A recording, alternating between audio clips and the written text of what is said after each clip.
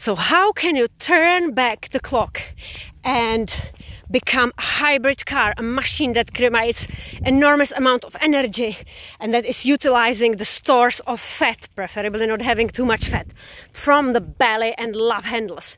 So in a previous video I was talking about the thermogenesis, and I already told you about the body temperature therapies that Ronaldo, my favorite, is doing, like cryotherapy or sauna, for how long you need to do it and what are actually the benefits. And now we look at the second part, which is how you can improve this thermogenesis, so the heat creation and boosting your thyroid hormones, that is basically the thermostat of your body.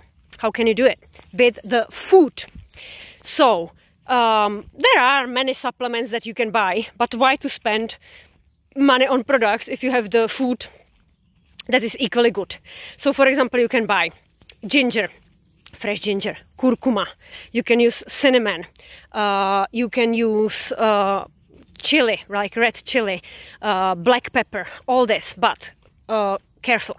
If you have stomach ulcers, if you have any gastrointestinal issues, then it's better you first consult a science-based nutritionist or functional medicine practitioner or your doctor before you make any changes to your diet. But the reason why these spices are good for you is because it speeds up the heat. It basically creates the heat in your body, and your body, your thermostat, needs to cool down. So it's again energy expenditure, and more energy you spend, more calories you burn, right? So that's what you want. And the third one that you might be interested in is exercise and NEAT.